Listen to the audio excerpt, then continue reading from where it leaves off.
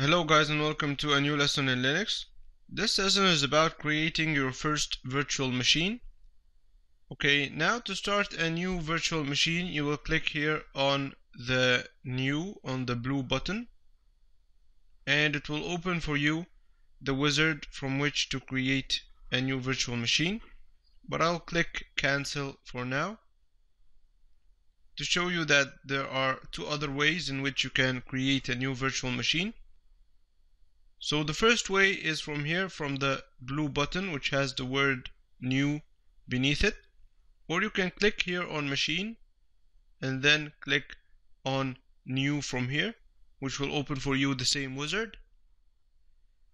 And the third way that you can do it is by pressing Ctrl and N, and it will open for you the wizard to start a new virtual machine. Okay, now the first step over here is to choose a name for the virtual machine and the type of operating system that you will install on this virtual machine. So for example, I would choose the name My Linux. And you can notice here that it appeared next when I typed Linux, it has appeared the type Linux and the version Linux. It has recognized by the name that I am typing. Okay, so now let's have a look at the types of operating systems that you can install. From here, next to type, you will click here, and you can see that there are types like Microsoft Windows, Linux, Solaris, BSD, IBM, Mac, and some others. We will keep it on Linux.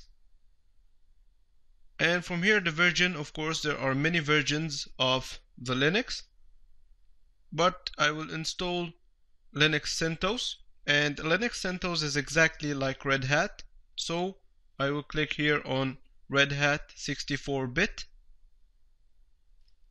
and then after you have finished, you will click Next.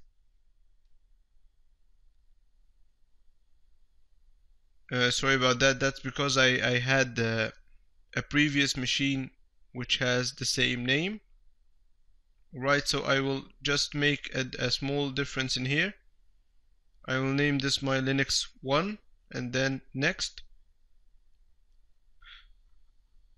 Okay, now from here you will choose the memory size, the RAM. I'll type over here 1024.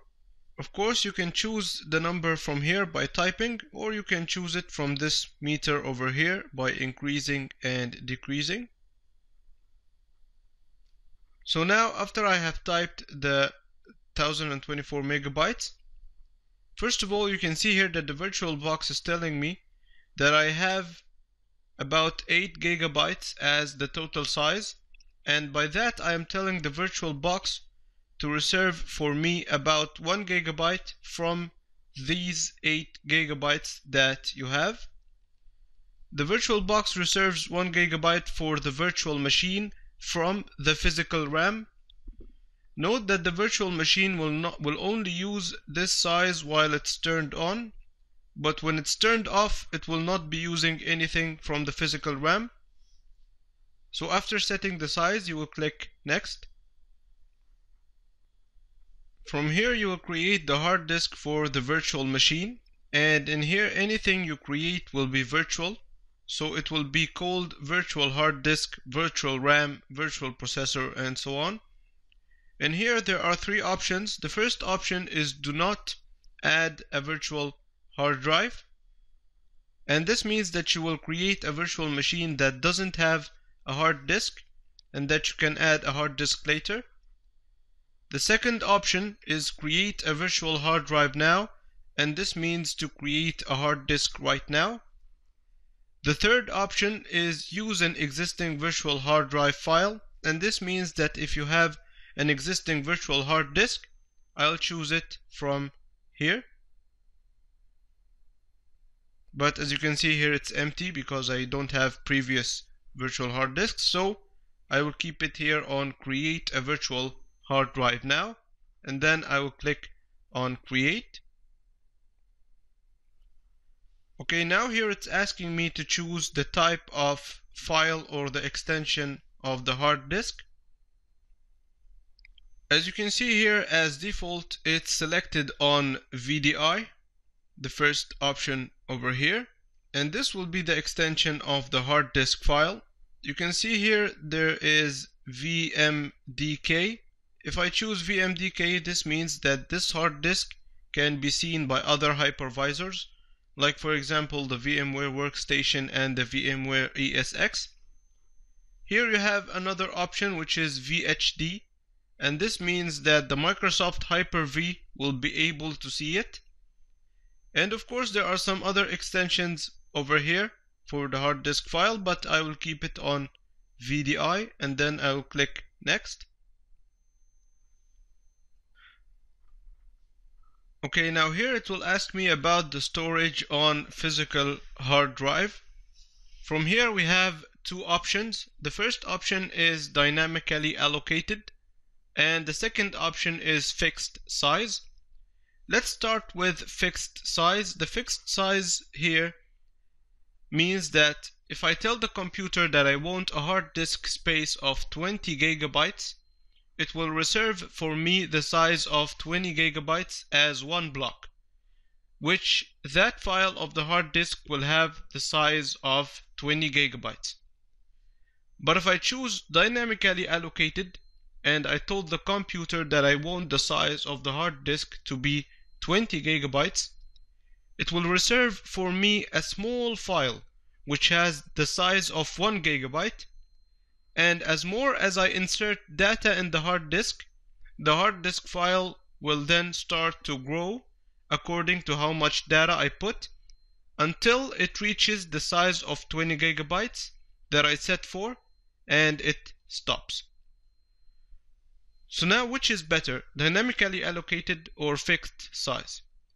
Probably dynamically allocated is better, because if I want the hard disk space to be 20 gigabytes, I can't estimate how much data I am going to put on this virtual hard disk for this virtual machine.